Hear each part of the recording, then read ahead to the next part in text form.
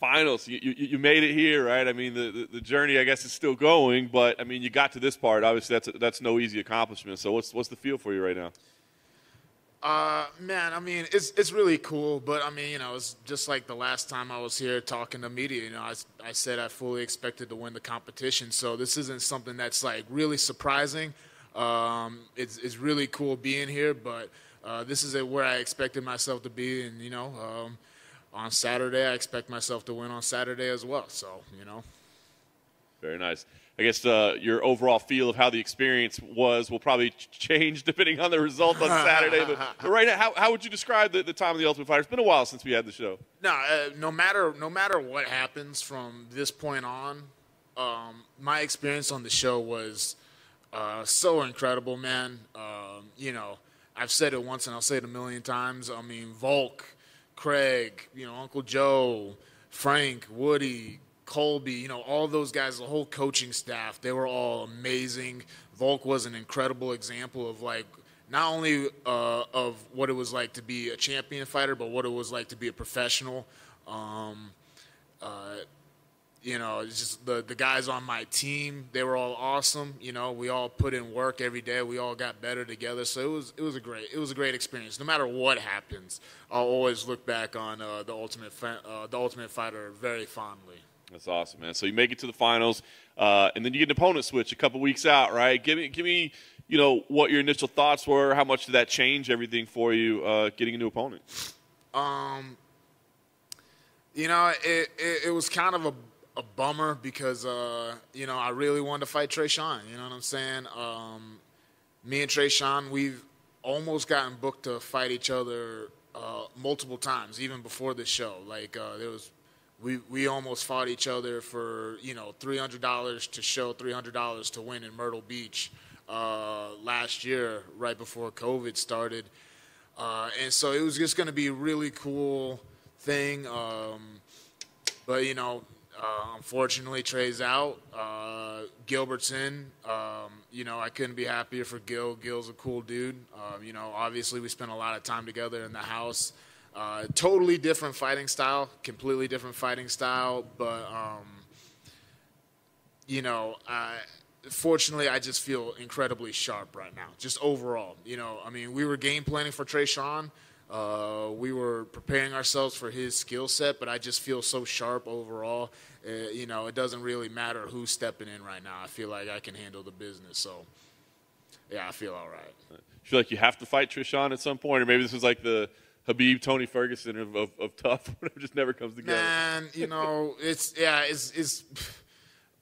my wife thinks that this is like a sign that fight's never meant to happen. And if it happens, cool. If otherwise, I'm not going to think too much about it. I'm going to keep on doing my thing. I'm going to keep on, continuing my professional career. I can't sit here getting caught up on, one person in like a whole what-if situation. So, maybe, that's it. Maybe. Who knows? It'd be cool. But, if it doesn't, whatever. So. In the meantime, does fighting a teammate prove more challenging? Does it make it difficult or change how you approach the fight? What's interesting about this, and I'm be curious to know if Gilbert feels the same way. Even though I've had a small amount of time to get ready for this specific opponent, the familiarity that I have from training with him actually, makes my knowledge of him way. I have a greater knowledge of him than I have of someone who I've never, sparred with or rolled with, but I've watched tons of tape on them. So it's really interesting. Fighting a teammate, but. But at the end of the day, it's a fight. So you just have to go in there and fight and, see who's the better man. So, we'll see, man. We'll see. Very nice. Last thing for me, what would victory mean to you here? I mean, winning the Ultimate Fighter, I know it's just a step in the journey, I guess, but still a big accomplishment. So, I mean, what would this win mean for you? Man, it would be huge, because this is one of those things where me personally, I know the likelihood of me ever being in a situation like this ever again is like never gonna happen, you know. So to be able to be the Ultimate Fighter, you know, that's something that, you know, I'll be able to carry with me to my grave, you know what I'm saying? And this is the only chance I'll ever have to win that. So, you know, it would be tremendous. You know, it'd probably be the biggest, you know, individual accomplishment I've ever had in my, you know, personal life. So it would be huge. It would be huge. We've had some crazy stories from some of the guys about what's been happening in the house that we didn't get to see on TV. Yeah. You heard about the Howler Head incident and the running around naked. I'm curious if you have any fun stories you want to share with us. Who told you the running around naked story? That should be my story.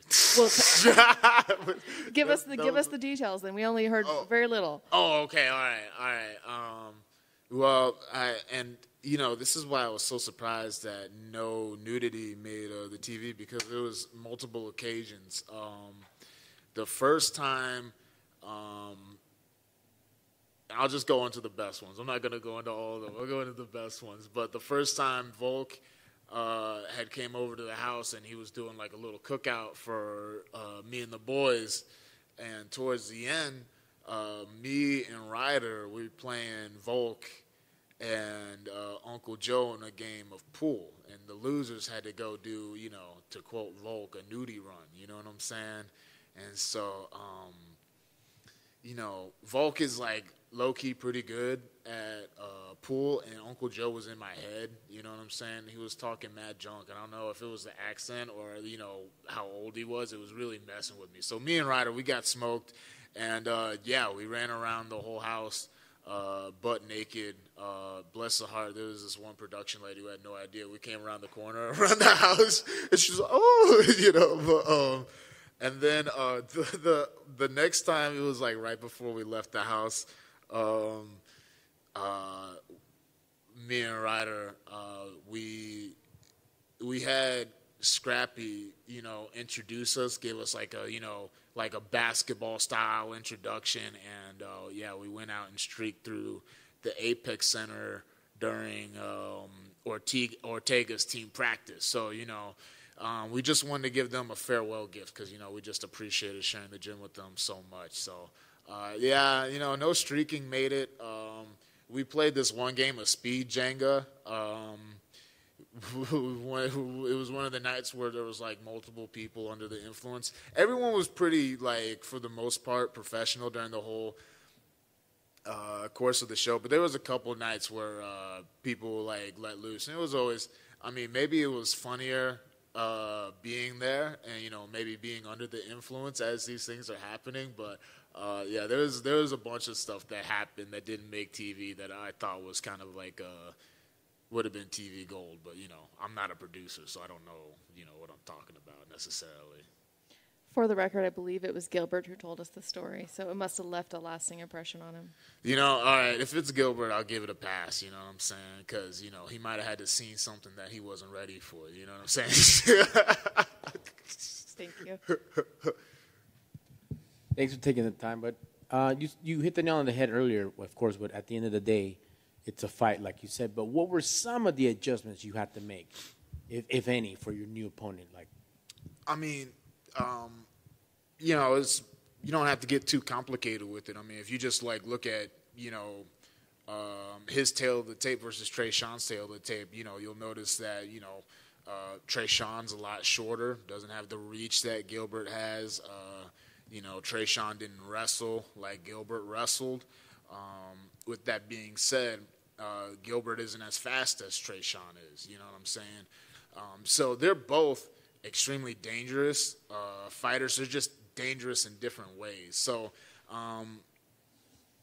it was more or less kind of like making mental notes on just like little things. Like if I end up in certain positions where I would have felt like I had more liberty to do certain things in certain situations against Trey, now against Gilbert I have to react differently because of Gilbert's skill set. So just nothing crazy, just little minor things me and my coaches have talked about.